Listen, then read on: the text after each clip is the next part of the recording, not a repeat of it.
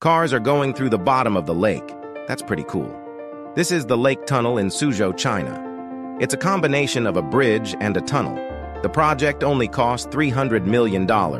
It was built in 2006 in order to shorten the travel time of vehicles and solve traffic congestion. The engineers built a tunnel under the lake at a depth of 6 meters. The tunnel is 7.3 kilometers long. It was constructed using the drilling using cofferdam method. The tunnel was constructed by means of cofferdams, which transformed the relatively difficult water construction to normal land-based construction.